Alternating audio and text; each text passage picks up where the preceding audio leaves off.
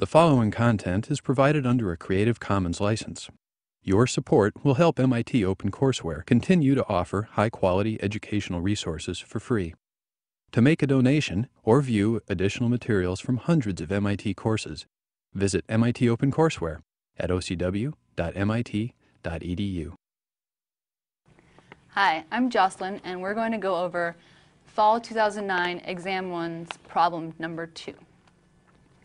So, as with every problem, we want to first read the full question. In box notation, give the complete electron configuration of each of the following gas phase species: calcium 2- and magnesium 4+. So the first thing to note here is you need to know what an electron configuration is. If you don't, you might want to go back and review that material. But it is basically assigning electrons to orbitals. The next thing you need to know is what box notation is. And Professor Sadoway introduced that in class. And you'll see, as I go through this, a refresher of that if you forgot. So to assign electrons to orbitals, we first need to know how many electrons we have. So let's start with the first part of this problem, which is calcium 2-. We will look at our periodic table and see that calcium has 20, neutral calcium has 20 electrons.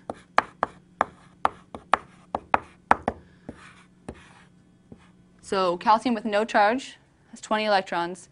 The 2- tells us that it has 2 extra electrons, right? Because electrons have a negative charge. So we have a total of 22 electrons that we need to assign into orbitals. In order to actually do the assigning, we need to follow the 3 rules that Professor Sadoway introduced in class. So I will put that over here.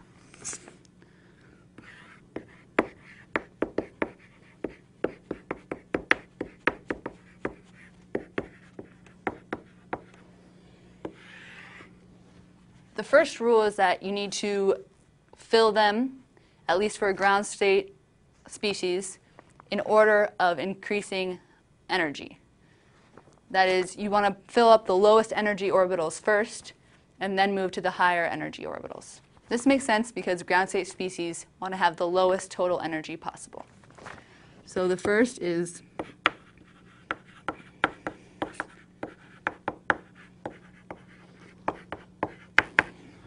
now, how do we figure that out? Well, there's a few ways. One way is a nice trick that you can do on the side of your page or something, and it goes like this. So we have our S, P, D, and F orbitals, right? We know that S can be in the first energy level up.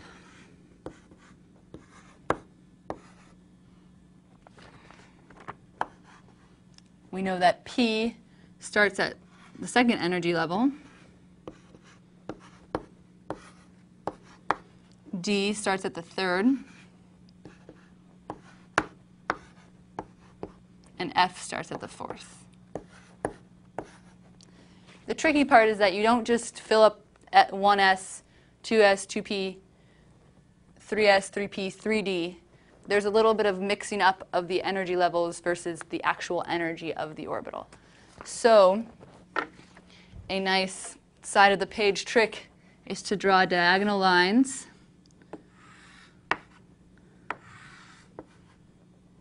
down through these numbers.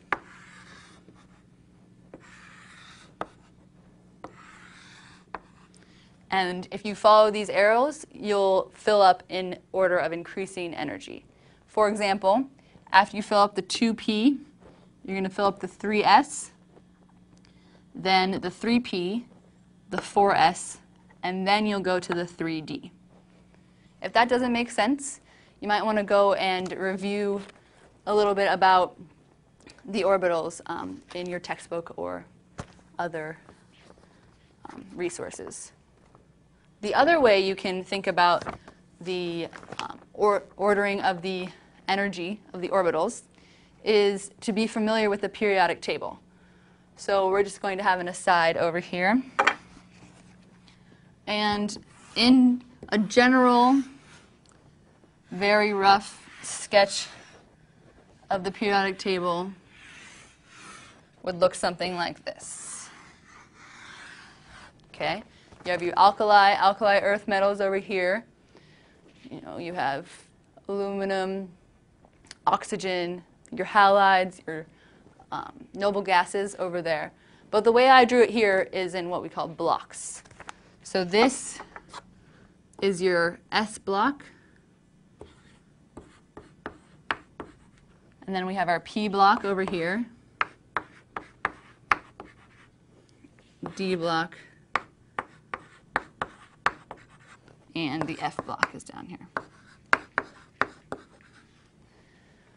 So once you get more familiar with electron configurations, you can actually look towards the periodic table and know, depending upon where it is, where your element is in the periodic table, what its electron configuration is, or at least the electron configuration of the valence electrons.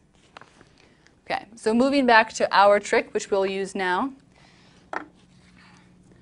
We know that we have 22 electrons, and we know the order that we need to fill the orbitals. So let's start writing out our boxes, which is how Professor Sadoway wanted us to answer this problem. So we have our 1s, our 2s, 2p. If you're unsure why I'm only drawing one orbital for s and 3 orbitals for p, again, you might want to go review that beginning orbital material. So we have 1s, 2s, 2p, 3s. Then we're going to do, so 3s here. We're going to do the 3p. And after the 3p, we do the 4s. And after the 4s, we do the 3d, which has 5 boxes, right?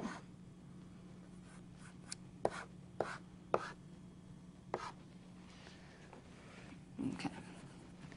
So now that we know which orbitals we're going to fill, we need to know some more rules about filling them.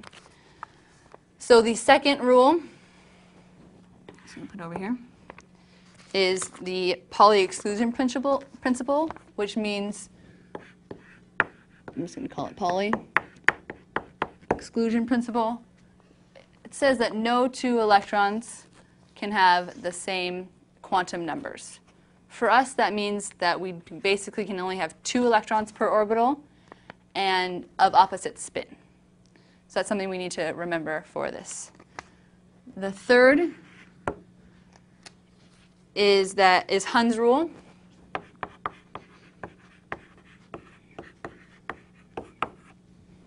And that is we want to have as many unpaired electrons as possible. So that will come into play when we're filling up our boxes in just a second. If these aren't confusing, again, we want to look at the lecture material. So, forgot my boxes here. Now let's start the fun part of filling up the electrons. So we fill up the 1s, spin up, spin down, the 2s, spin up, spin down. So that's 1, 2, 3, 4, 5, 6, 7, 8, 9, 10, 11, 12, 13, 14, 15, 16, 17, 18, 19, 20, and we have 2 more. So in the 3D, we're going to do 21, 22. And I separate them out because of Hund's rule. We want to maximize the number of unpaired spins. They could be both spin down or both spin up, but they will be the same spin, and they will be in different orbitals. So this was the answer for this part of the problem. Now let's move to the second part, and maybe you can try it by yourself, and then we can do it here. All right, now we're going to do the second part of this first part of the problem number 2. So it asks us for the electron configuration in box notation of magnesium 4+. So again, we're going to determine how many electrons we have, which neutral magnesium has 12 electrons. But the 4+ signifies that we have 4 less electrons than neutrality. And so we subtract 4, and we have 8. With 8 electrons to work with, we again want to write down our boxes using the energy level tricks that we have.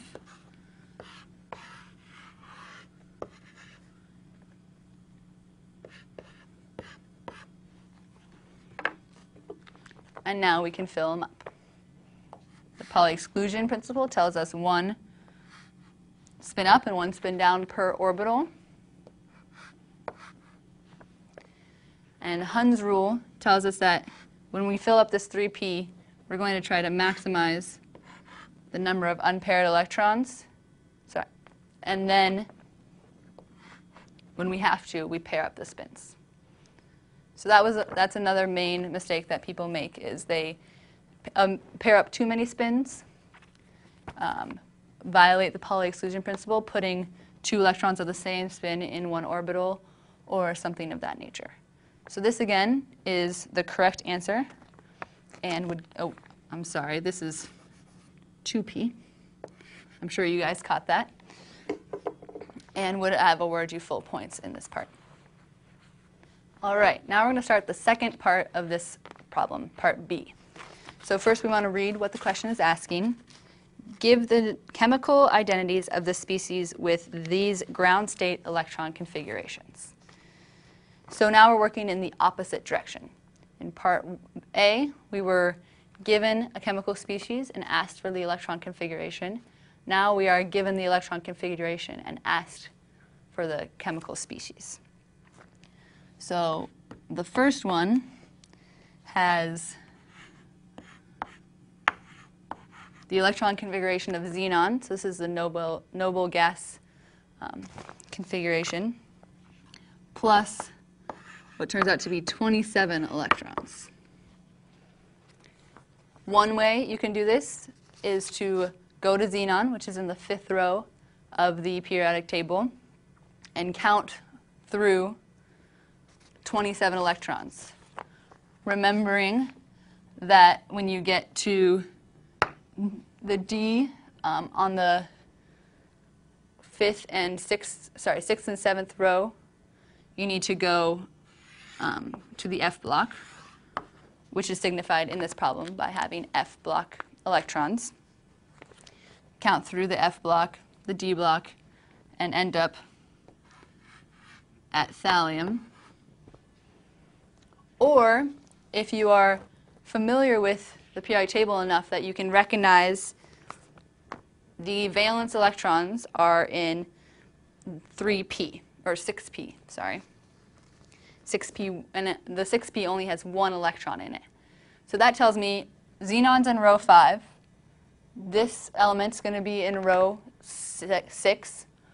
I go to the first column of the p block, which signifies that there's 1 electron in that 6p orbital, and I see that it's thallium. That's the quicker way to do it on an exam. You might want to be that familiar with the periodic table to be able to do that, because you are certainly time crunched a lot of times. So because that's a neutral atom, that method will work very easily. The second part is a little trickier because it has a charged species. So we have a net charge of 4+, an electron configuration of argon and 3d5. This may seem a little confusing at first glance because we always fill the 4s before the 3d. But when you're ionizing an atom, it turns out you take electrons from the 4s first, even though you fill it, even though it's of lower energy. So that's a little subtlety. That's not too important to this problem, but it may have tripped you up when you were looking at this, and certainly caused some problems for the people in this class. So again, we go to the periodic table and we see where argon is, and then we go to the next row. The way I like to think about this is the electron configuration missing 4 electrons. To find the element that has this charge, I'm just going to add back in the electrons, go to that position in the periodic table, and that is my elemental species. So we want argon plus, instead of 5 electrons, and I'm sorry, the problem says this is a 3, plus, instead of plus 3 electrons, we are going to go to argon plus 7 electrons. And going through the periodic table, you'll see that that leaves you with manganese. Adding the 4 plus, because that is part of this chemical identity, we get the answer of the problem. So again, the charge species makes this a little more complicated. The easiest way is to go back and add in the missing electrons, because that is your chemical species, and then remember to signify that there actually is that charge for your answer. So moving on to part C,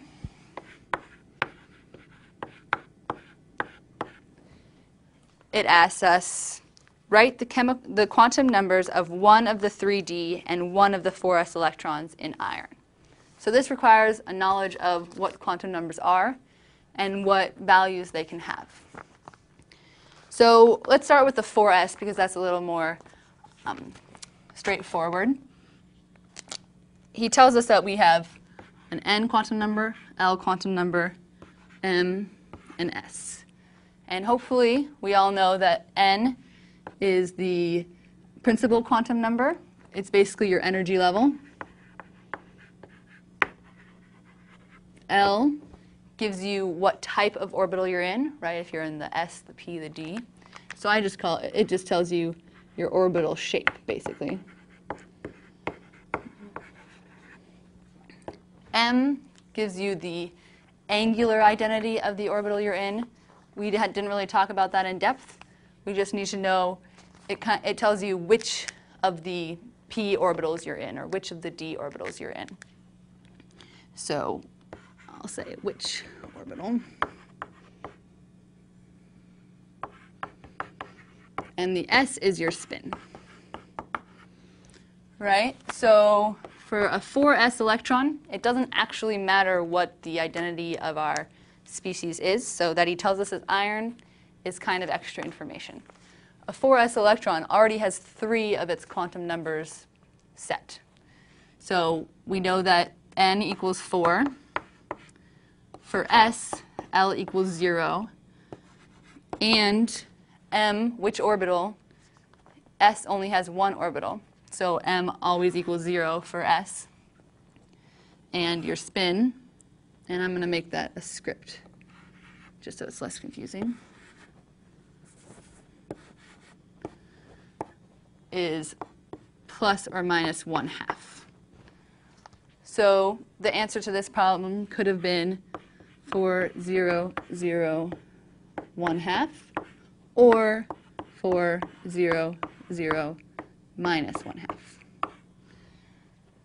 3 of them are set by the fact that this is a 4s orbital. The spin can either be plus or minus 1/2. If you're unsure of where I got these numbers and why they have to be such, you may want to review the lecture on that. So moving on to the 3D quantum numbers, we know that n is 3. L for D is 2. M is -2, -1, 0, 1, or 2, right? Because there's 5 different orbitals in a D set. And then again, S can be plus or minus 1/2. So picking one set of those, you could have said 3, 2, minus 2, plus 1/2, or any combination of 3, 2, and the m and the s. You don't have to get the exact same answer as your neighbor or someone else here. Well, you shouldn't be looking at your neighbor's paper, or a classmate. But these do signify that you're in a 3D electron.